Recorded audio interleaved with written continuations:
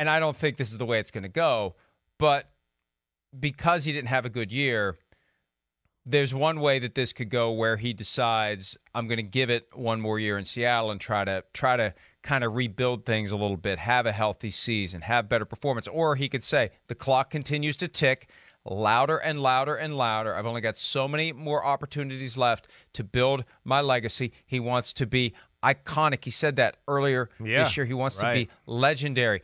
I think the Saints become his preferred destination by far because Sean Payton can do with him what he did with Drew Brees. Yeah, and sure. Russell Wilson is arriving later than Brees did, but I think that unlocks the ability, similar size, and not a guy that's going to be running the ball all over the place, a guy who's going to be shifting and moving around in the pocket, looking for throwing lanes, not throwing a lot of stuff over the middle, operating the offense underneath, but also the ability to crank it deep, assuming it is the finger, and the ability to crank it deep comes back. Yeah. So I think that's, to me, because we had some fun earlier this year by saying send him to Cleveland and he'd be an upgrade over Baker Mayfield. But right now, I feel like he needs to go to a place where he's going to get a PhD in offense, and he's been kind of sputtering around with a GED in Seattle for the past decade. It's time for him to accelerate his learning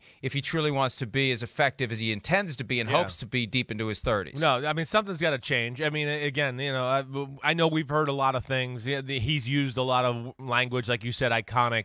I know too many people around the situation to know that, again, going back to offseason, he wants it to be about him. He wants to let it fly and be in that, Kansas City, Josh Allen type offense the last few years that we've seen where everything goes through the quarterback and their talents. Yeah, it's not going to happen in Seattle. Not with this current regime there. I mean, plain and simple. Again, Russell Wilson's missing throws. We know that. There's no doubt. But again, look at the throws we're missing too sometimes. That's the other thing too. It's always, hey, a guy's running straight again, Mike. I always make fun of Seattle. Hey, you run straight, and you run straight down the middle. That's a good play. Oh, yeah, okay, great, coach, because nobody else has seen us do that. Right, yeah, this is the 5th time this game. There's lack of imagination there too.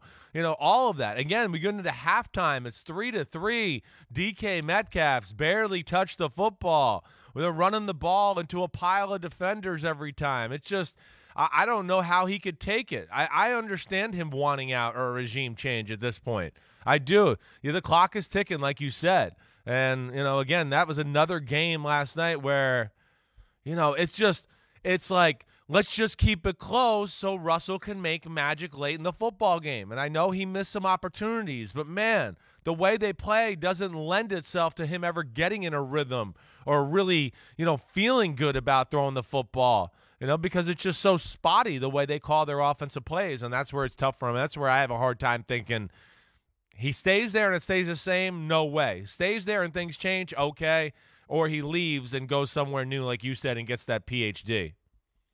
Tyler Lockett wasn't available last night because of COVID. One of the ironies of a 2-day delay that makes it harder for the team that wanted to go and was ready to go. Was healthy. And the Seahawks have traditionally been okay when it comes to it's been incredible. It's caused some people to be suspicious about what's going on with the testing in Seattle, that there's so few cases. But there's no evidence to back that up. It's just like, how in the hell are they doing this when everybody else is struggling with it? DK Metcalf ended up with 12 targets, 6 catches for 52 yards. You need a better than 50% rate, I think. But it's good that he got 12 targets. Yeah. But you got to connect more often than that. And again, run straight, and he ran by Jalen Ramsey, but Russell Wilson did not get it to him. No doubt. And Chris, you mentioned one last point, and then we got to give the Rams some praise because they deserve it after what they did last night. You mentioned, and we talk about this from time to time, the offense running through Wilson like it does with Patrick Mahomes and Josh Allen. Yeah. Those guys both have the wheels. I know. To make it the full experience. Right. So I really do think New Orleans is the only place where Russell Wilson is going to get to where he needs to be as a legend and an icon. I'm not saying it's definitely going to happen. That's the place where he's going to have the best chance because you plug him into that offense, and here we go. And I think that maybe Sean Payton's just kind of quietly rubbing his hands together, thinking that I'm not going to have to give up 3 first-round picks to get him. Now, they may have to work some salary cap magic, but Mickey Loomis always seems to find a way to do it. Yeah. But that's the team you got on your radar. That's the one that makes the most sense to me. They're in the lead. That's house. Where Russell Wilson and Drew Brees need to have a conversation. And I think at the end of the conversation, Russell Wilson will know. I think that's the place where I unlock the next level of my career as a passer, and I can operate that offense, and I can have the kind of success that I want to have, and I can have a shot at getting to another Super Bowl. Hell, forget about getting to a Super Bowl. I can get to a conference championship game. Yeah, hasn't been there since 2014. Right. So I can't see him wanting to stick around. He wanted out after a 12-4 season. Yeah. Do you think he's going to want to stay after what at best is going to be 8-9? I don't think so.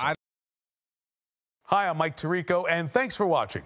Make sure to hit subscribe for the latest news and highlights from NBC Sports.